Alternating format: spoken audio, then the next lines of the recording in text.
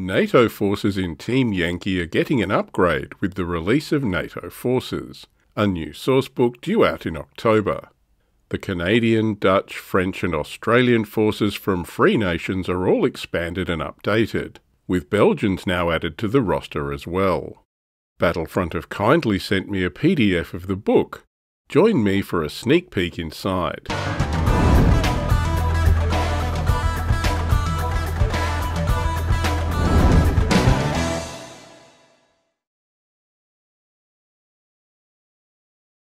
NATO Forces is the next upgraded release wave for World War III Team Yankee.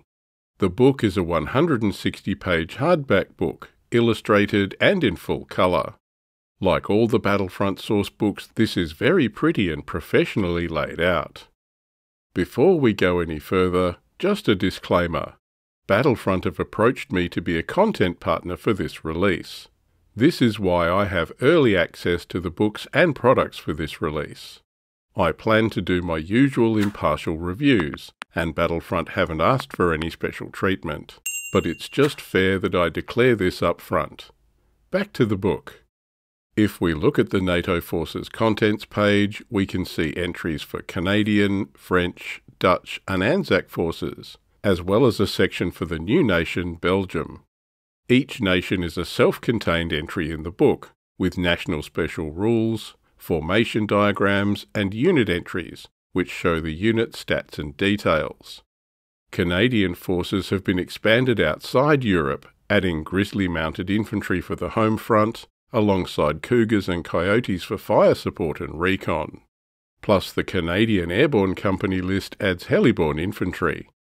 And of course, there's shiny Leopard 2 tanks. France gets the Leclerc, which as a third-generation MBT is a big step up from the lightly armoured AMX-30. Dutch get the Leopard 2A5, and even the Australians get limited access to LAVs and M1A1 Abrams. Plus NATO Forces adds Belgium to the roster, a whole new nation armed with a mix of existing equipment. Each nation also has different camouflage for their vehicles and uniforms, so there are special painting guides for each section. These give detailed painting instructions and include suggested Vallejo paint callouts. Of course, you're free to paint your forces to your own tastes, but this is a good starting point. Each section finishes with a catalogue. This outlines what products you need for that nation's forces. This can be handy because while many nations have their own unique units, some also field kit purchased from other countries, or have support forces from other militaries. This catalogue identifies what you'll need to buy to add these to your force. For example, Belgium is the new entry to the game. Their equipment is a mix of West German tanks and tank destroyers, American SP artillery, British recon vehicles, French aircraft and Dutch APCs. As far as I can see, only the Belgian infantry platoon is new.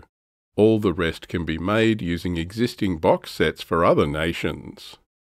Each nation also has an entry outlining their role, actions and deployments within the timeline of the fictional conflict. I think I've said before that's not a section I refer to much in the source books myself, but I know a lot of players like it, and it's always beautifully illustrated. The maps and phase lines of the battles look great. Interestingly, in NATO forces this covers two areas, the forces fighting in Europe, plus covering the home front for Canada to link their forces to the area of operations explored in Red Dawn. There are often nice little details hidden in these narrative sections as well. For example, while I knew about Battus, the British armour training grounds in Canada, I had no idea the Germans had a similar training facility at Shiloh. I'm sure these forces will add interesting support options for Canadian forces operating in the Red Dawn theatre on the North American continent. Similarly, there's mention here of the Canadian Special Service Force, a mobile ready reaction force based around their airborne regiment. This suggests we might see elements of this force included in the lists as well. Part of the point of this book is to add new units and formations to these nations. That gives the various NATO forces here options to make them competitive against other already reworked nations. Newer books have extended the Team Yankee timeline by a few years into the 1990s, giving Soviets, the US and Britain access to more heavily armoured and harder-hitting tank options. These newer lists can be harder for Free Nations lists armed with previous generation tanks like Leopard 1 to counter. Not impossible, but harder. You have to handle your forces effectively to pull it off, and often need to rely on allies for units with a heavier punch. NATO Forces extends the Team Yankee timeline range for the Free Nations forces as well, giving them access to new kit in their own right.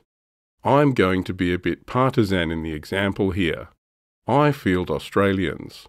A cursory glance here at the ANZAC force diagram might not look like much has changed. Tank squadrons are still Leopard AS-1s, and infantry are mechanised troops in Vietnam-era M113 APCs. Even the British support looks pretty much the same. But even here we can see the ANZAC force gets a new unit, an LAV Trials Cavalry Squadron. Australia actually trialled and later adopted the LAV in this role, but the NATO Forces rationale is that one of the ANZAC cavalry squadrons was re-equipped with these in theatre, to make up for losses in action. I don't care what the rationale is. I get LAVs for my Australians. There's also changes to the M113 cavalry troops, allowing more historically accurate mixes of M113 LRVs and MRVs, something Australian players have been asking for. There's even cavalry assault troop infantry available, separate from the mechanised infantry. Replacing vehicle losses is also the rationale for adding Australian crewed M1A1 Abrams. The points cost of these is eye-watering, but the AT-22 and 19 front armour are welcome options. You only get 2 to 4 of these in a single troop in tank formations, or in formations where tanks are an organic support option.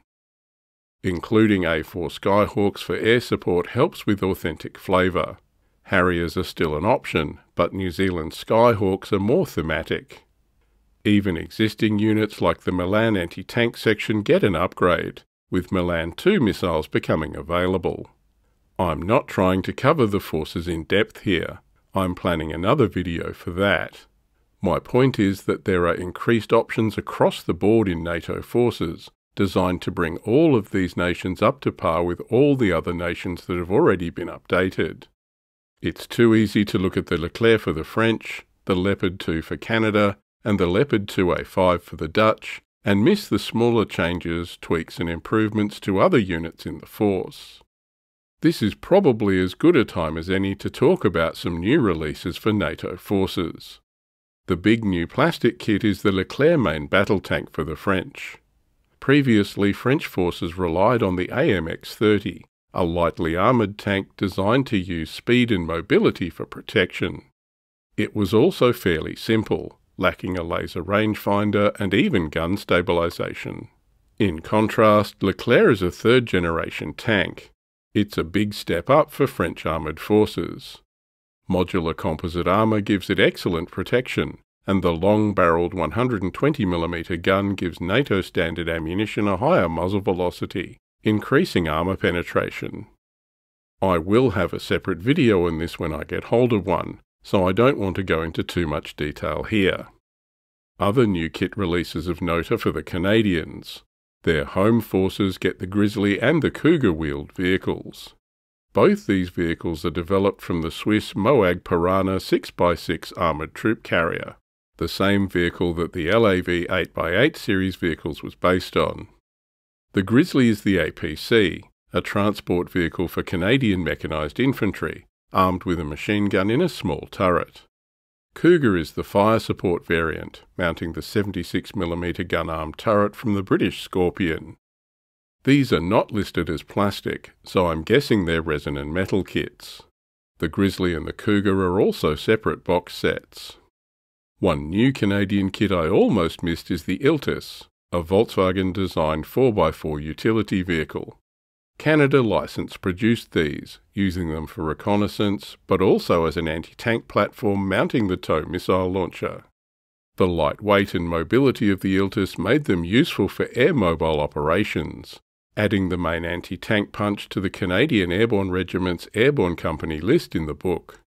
The jeep-mounted recce patrols are also the company's eyes and ears. French get the Leclerc, as we've mentioned, but I think the VAB T20 fire support section is also new. The T20 variant of the VAB armoured infantry transport adds a 20mm gun in a low-profile turret. Up to 2 of these can be swapped for standard VABs in an infantry section. Plus, VAB T20s can also be taken as a self-contained fire support section of 3 or 4 vehicles. French infantry teams now get the Erix as an anti-tank option, available as an upgrade in the platoon. There's also 120mm wheeled mortars, and the Mistral AA platoon. The mortars come with their own VAB transports to tow them. Mistral availability is linked to the number of Roland AA batteries in your force. Dutch forces also get mortars, with TDU 705, the 120mm mortar platoon. These also operate alongside their own tracked transports. While ANZAC forces have new units, none of it is new kits. Belgium is similar. Despite being a new nation, all their gear is taken from the forces of other nations with existing kits. Only their infantry is new. The box includes figures for 7 FNFAL rifle teams, plus a command team, 3 Milan missile teams, a 60mm mortar team, and a Blinderside or Apilas AT team. As far as I can see, that's all the new releases. To get back to the NATO Forces book, the final section is a set of scenarios for the French, Canadian and Dutch forces. Alternative points for the scenarios also allow you to play through these using a single nation. Each scenario can be played standalone, or all 3 can be played as a linked campaign using the consequences and campaign rules included in Mission 2 and 3. One is a rearguard action aiming to delay the initial Soviet advance. The second mission is a counterattack, a dawn attack by a Canadian armoured squadron. The final scenario is a French ambush against Soviet second echelon forces. The French have a mixed force of armour and cavalry against advancing Soviet tanks with infantry support. This one looks like it would be a hard battle, as the French need to keep the Soviets off the objectives until turn 6. The very last thing I'll mention is this little section. It's just 1 page, but it adds missile upgrades to NATO forces, including the US, West Germans and the British. The Hot 2, Milan 2 and M47 Dragon 2 missiles are added to the game. Each of these adds a little more armour penetration, helping keep pace with armour advances with the new tanks.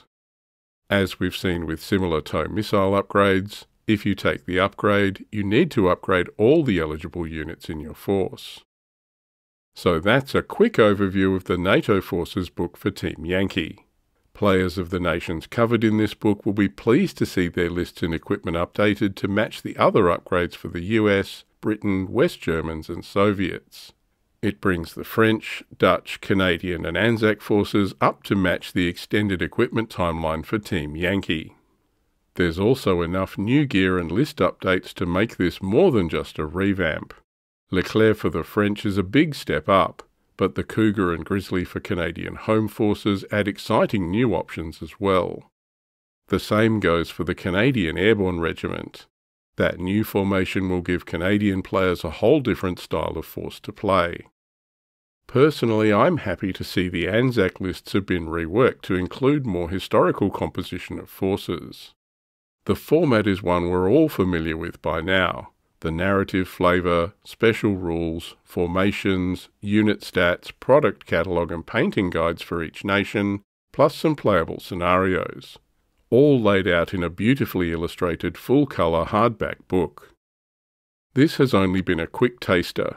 I plan to cover the individual nations and their lists in more detail in other videos, plus the information on the products due in the 3 release waves due out during October and November.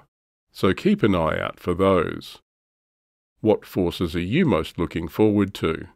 Do you already have a force covered in this release, or are you looking to start one? What new release products are you most excited for? Let us know in the comments below.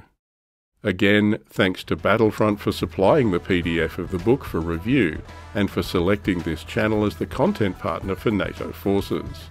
I'm really excited for this one. Thanks for watching. See you next time.